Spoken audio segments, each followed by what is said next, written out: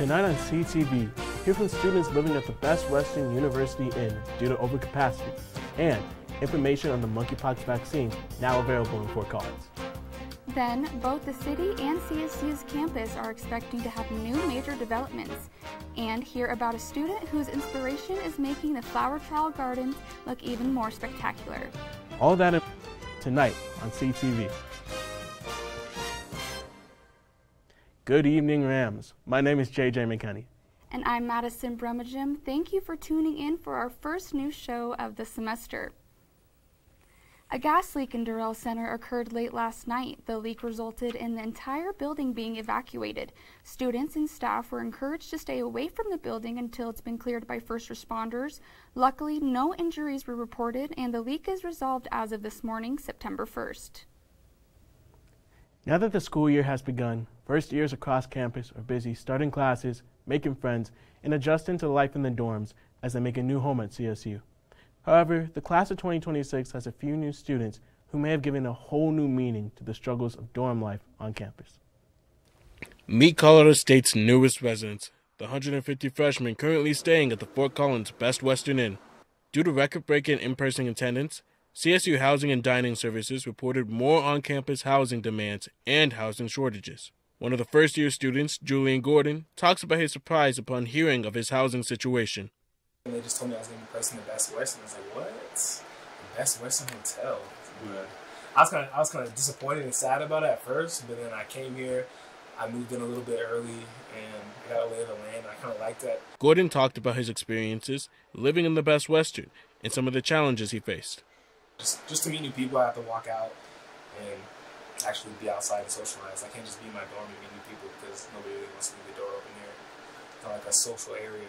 Other students, like freshman Chris Rodier, talked about feelings of isolation as well.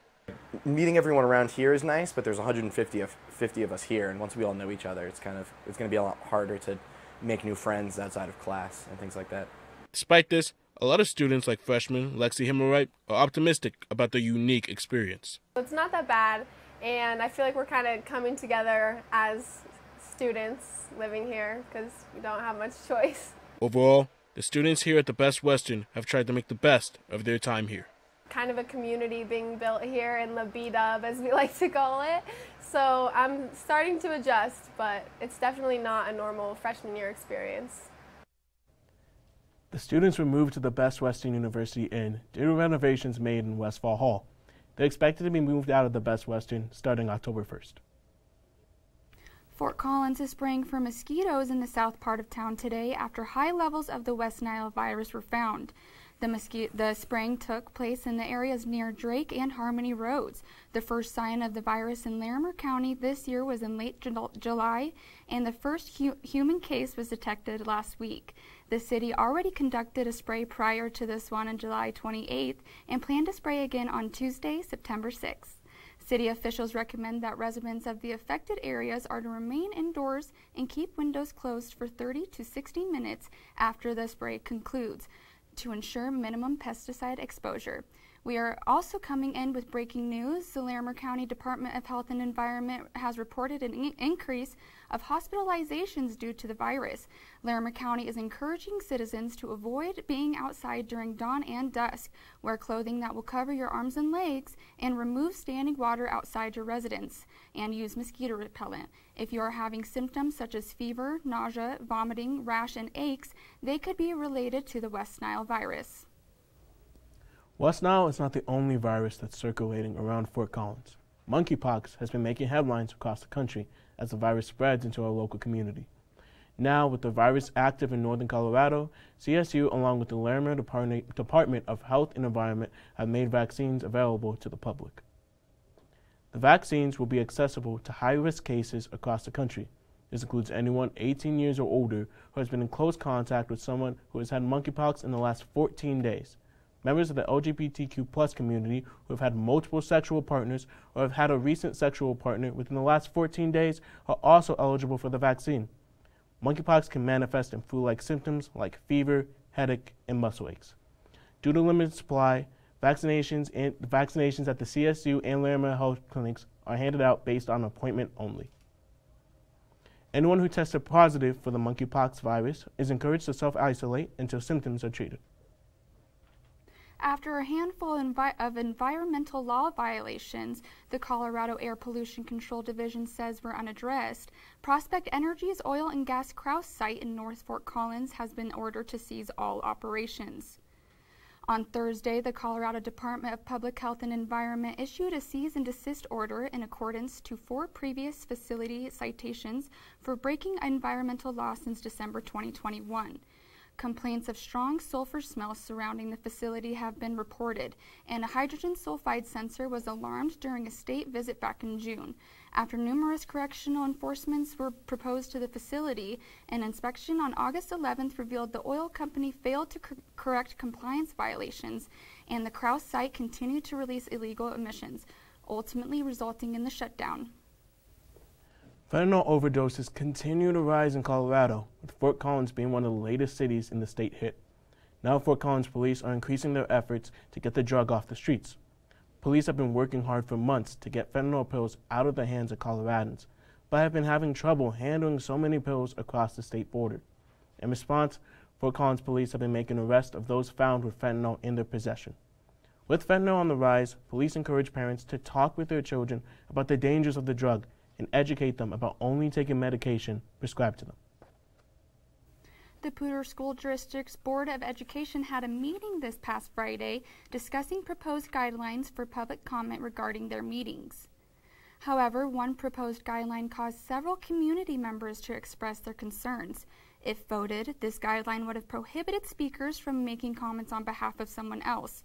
Danny Lawrence, a mother of 2 children in PSD schools, says this rule would not be inclusive to individuals with disabilities and individuals who depend on other members to refer their comments for them. Concern about how this guideline would impact a teacher's ability to express comments anonymously was also discussed at the Friday meeting.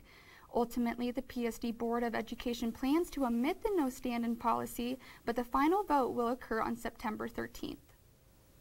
With that, we'll take a short break, and then our very own executive producer, Frederick, will school you with weather. Stay tuned after as well for more sports and news. Dad? Just 1 minute, okay? Hey, Bobo, do trees tell each other stories? I'm sorry. I'm afraid I don't know that. Hey, why don't we go find out?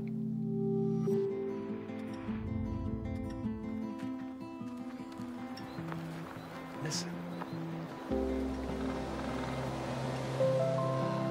Do clouds take naps? I couldn't tell you.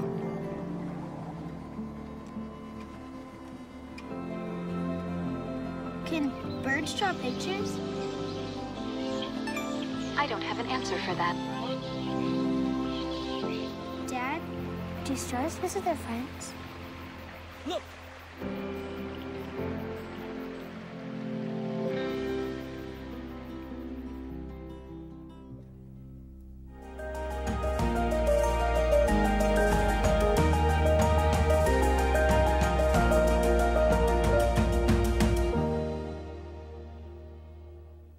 Good evening, Rams. I am Kenneth Frederick, and I will be your weather anchor for tonight.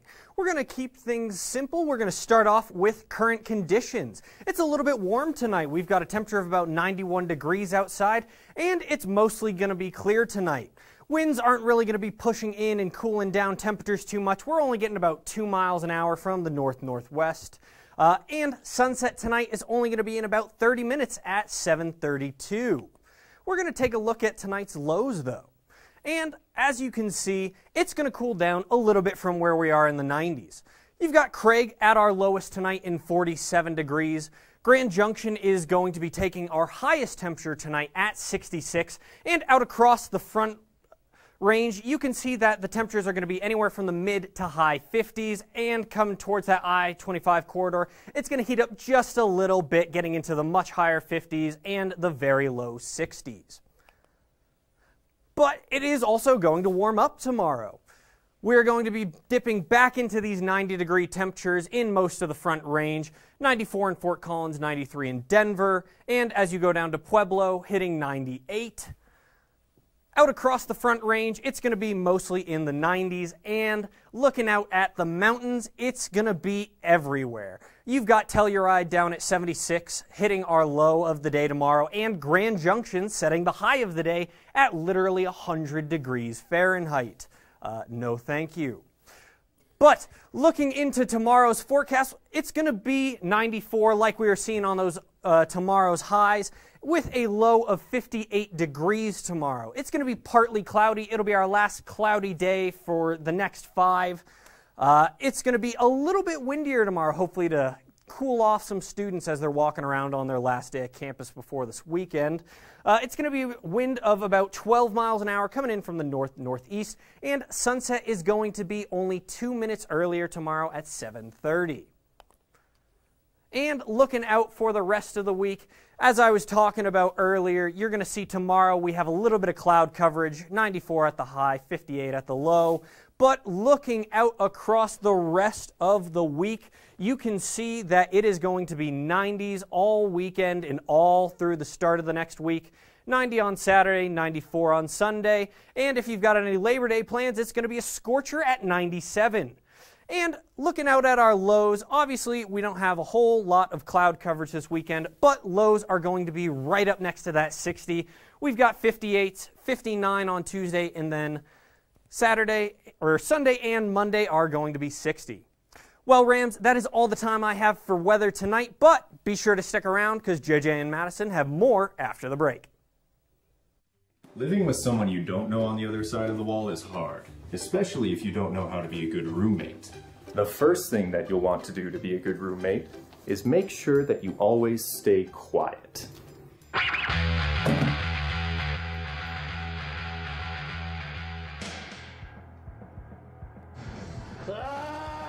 Be considerate of others when using common spaces and appliances. Hey buddy, what you doing? I'm just gonna need like 40 minutes. Be respectful of your roommate's privacy. Ugh, my bad. Finally, make sure that you clean up after yourself. Oh, a fresh toothbrush.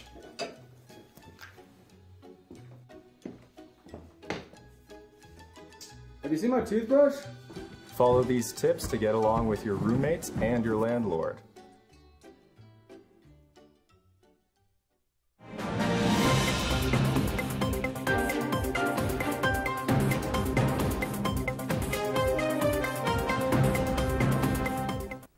Welcome back from the break, Rams. The search for CSU's next president continues, and the Presidential Search Advisory Committee is reaching out to the community for help. The committee leading the search is hosting a series of public listening sessions this week to hear from stakeholders. These stakeholders will talk about the qualities they expect from the next potential president of CSU and what they will bring to Fort Collins. The CSU system also created a survey sent to the CSU community to ask the public about what they want to see in their next leader. The search for the next president of CSU began after the departure of former President Joyce McConnell this past summer and is expected to continue in the next year. Housing in Fort Collins has become quite limited, but this is about to change. The open space next to the Budweiser plant will get a brand new look. The Montava development most recently submitted a proposal for its second phase of development. An additional 246 homes are to be included in their master plan. Fort Collins' largest development in history, Montava, will offer a complete neighborhood community. This development will occupy 1,000 acres in northeast Fort Collins, including plans for a variety of housing and community-based amenities. Right now, northeast Fort Collins is pretty disconnected from Old Town and the heart of the community. The whole goal is to create a more blended neighborhood where people are able to connect and come together as community. Although the Montava development has plans for energy and conservation efficiency, the City of Fort Collins Planning Manager Rebecca Everett addresses a particular area of review. Colorado is a water-limited environment to develop in, and so we get a lot of concern and questions about where their water is coming from and if there will be enough water to sustain that level of growth in the community. What I can tell people is that we take that very seriously. We don't allow development to occur if there aren't the proper resources or infrastructure in place, and we always welcome input from the community. And we especially welcome input from CSU students who have either grown up in this area or come from other places and bring a lot of energy and fresh ideas. It's really exciting to see a developer come, read our plans, talk to people who live and work in this community, listen, and then come up with a development plan that reflects what the community has said that they wanted. As of August 19th, Montava's plan for a non-portable irrigation delivery system, known as raw water, is currently under review. I liked how that development is going to pan out. What do you think it'll be like? I'm just really glad that it looks like we're getting affordable and safe housing in a way that's going to be like more environmentally friendly and more friendly to the people who live in that community as well. Absolutely, and just to bring more community toward northeastern Fort Collins will be great to see. Of course, yeah. Well, it seems that the Montava development is not the only large construction project in town. Our reporter, Kate Sherman, joins us live in the studio to discuss a new project happening right here on campus. Kate.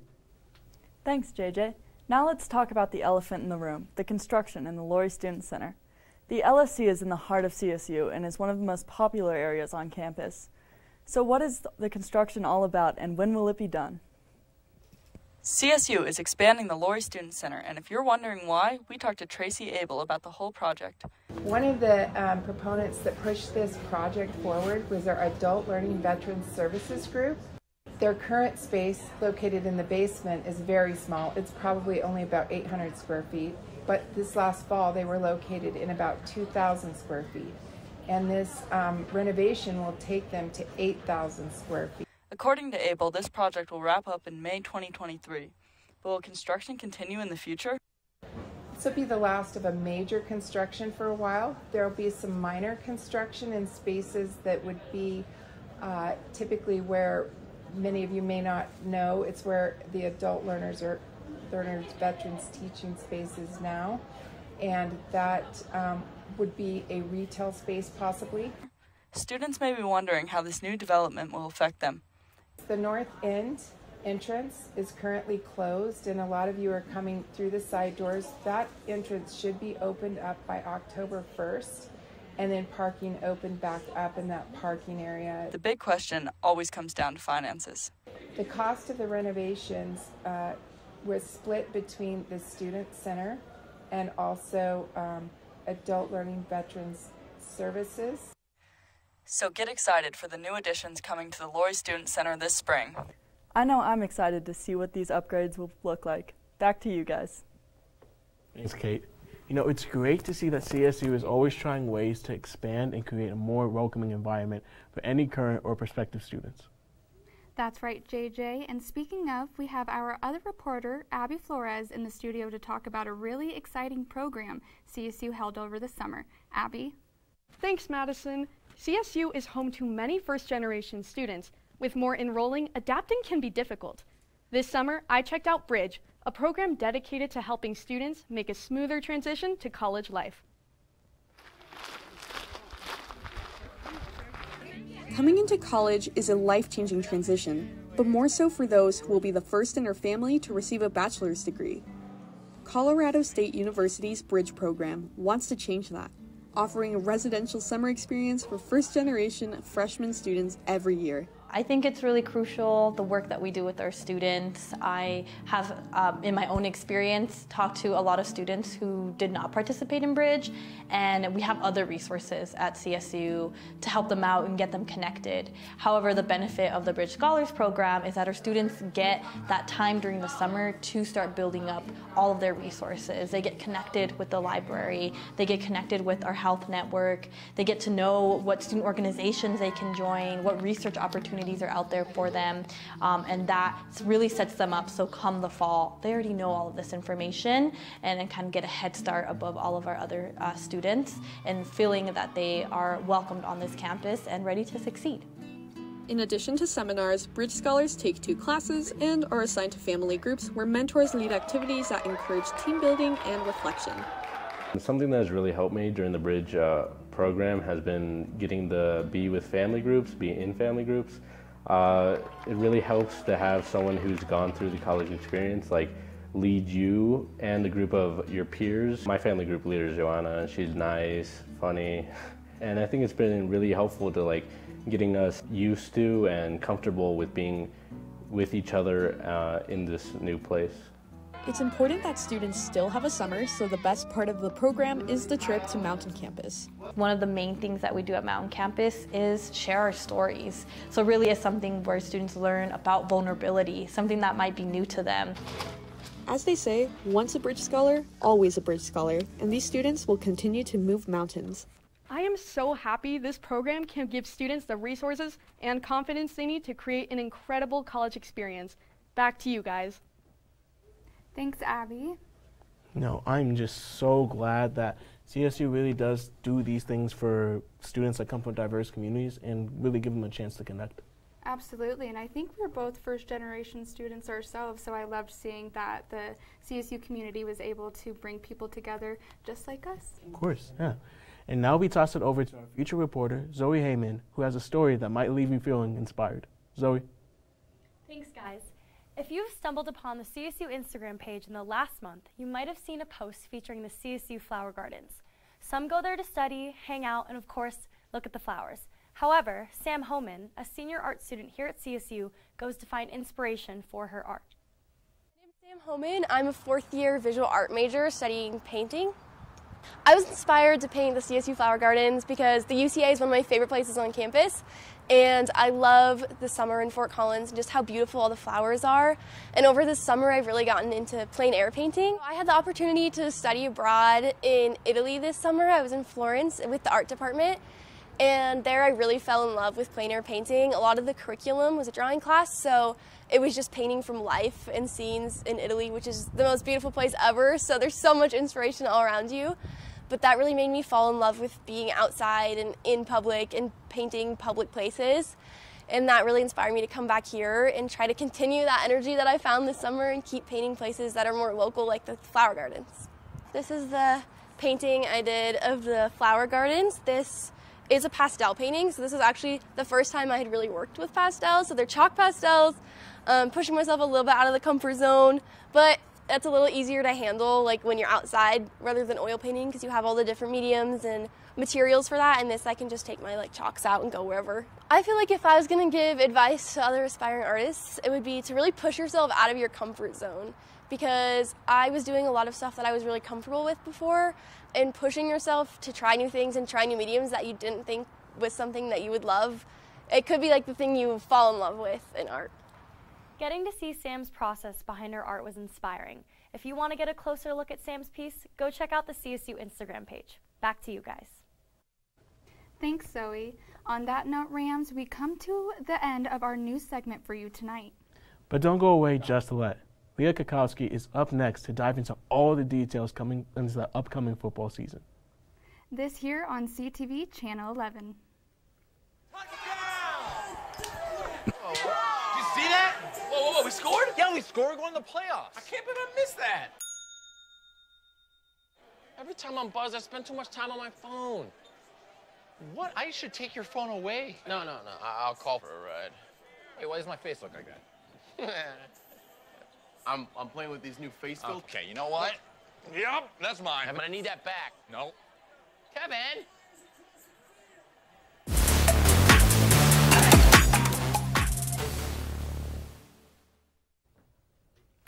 How's it going, Rams? My name is Leah Cackowski, and welcome to the first ever edition of CAC's Closeout. On this opening night, I'll summarize CSU Volleyball's match against Northern Colorado this past Tuesday. Plus, I'll give you a detailed look into that oh-so-welcoming first game of the year for Rams football. So without further ado, let's jump right into it.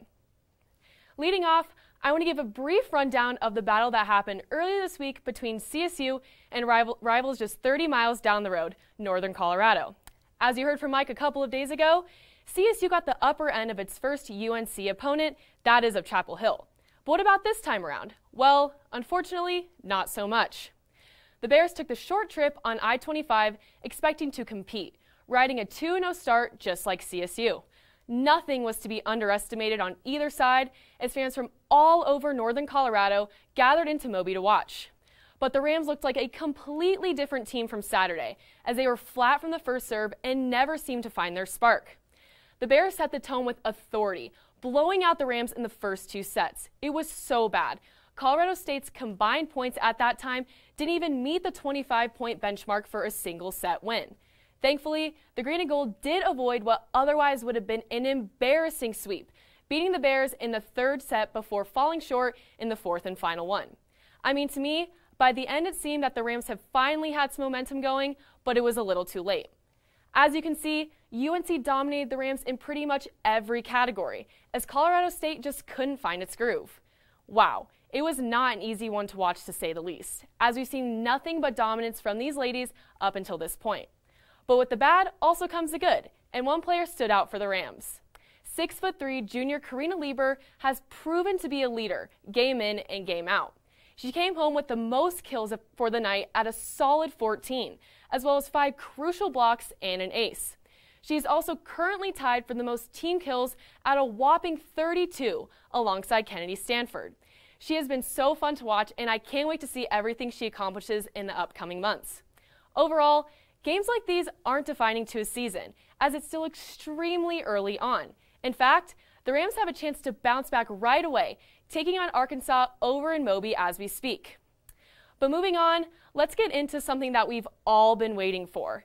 College football is finally back, and Colorado State heads up to the Big House on Saturday for their first game of the 2022 schedule. And in all honesty, it would be an understatement to say that the odds aren't necessarily in CSU's favor, and here's why. In case you weren't already aware, CSU did not have its most stellar season last fall, finishing 3-9 overall and second to last in the Mountain West. Yikes. However, with the new leadership of Jay Norvell and plenty of Nevada transfers, things are looking up for the Green and Gold. Like Ella mentioned on Tuesday, there are a lot of new guys on this squad that are going to hopefully lead the Rams to success. The throwing game is going to be utilized much more with transfer Clay Millen as quarterback and the ample support around him. But Millen won't have is John Mackey Award winner and now Arizona Cardinals tight end Trey McBride. That spot will now be filled by homegrown redshirt freshman Tanner Arkin. Even so, with all the transfers and better energy in the works, this season is meant to take a step forward from the last. But facing a top program on the road in front of 110,000 plus is not ideal. As we all know, Michigan is an absolute powerhouse in the Big Ten, finishing 12-2 last year, winning the Big Ten, and ranking 3rd nationally just behind Alabama to make an appearance in the CFP. So yeah, to say it's a tough first draw is a complete downplay, as Wolverines enter at number 8 nationally. And with that comes elite players. Senior quarterback Cade McNamara is back, following a great 2021 campaign in which he threw for over 2,500 passing yards and 15 touchdowns. Primary sources of those targets including Ronnie Bell and Cornelius Johnson, who are both back stronger than ever. To go along with this, UM has one of the best O-lines in the country, with Ryan Hayes and Trevor Keegan starting at left tackle and left guard respectively. And finally, not to mention a solid tight end duo consisting of Eric Ault and Luke Schoonmaker. Coach Jim Harbaugh and company have put together a stacked roster, which is why CSU is nearly 4 touchdown underdogs. But there have been crazier upsets in sports history, and remember, CSU hung in with Iowa last year, so we'll just have to wait and see what happens on Saturday. And with that, Rams, that is all the sports action I have for you tonight here on CAC's Closeout. Be sure to tune in on Tuesday for another edition of Tuesday Night Sports. Stay safe, have a wonderful weekend, and we'll see you then.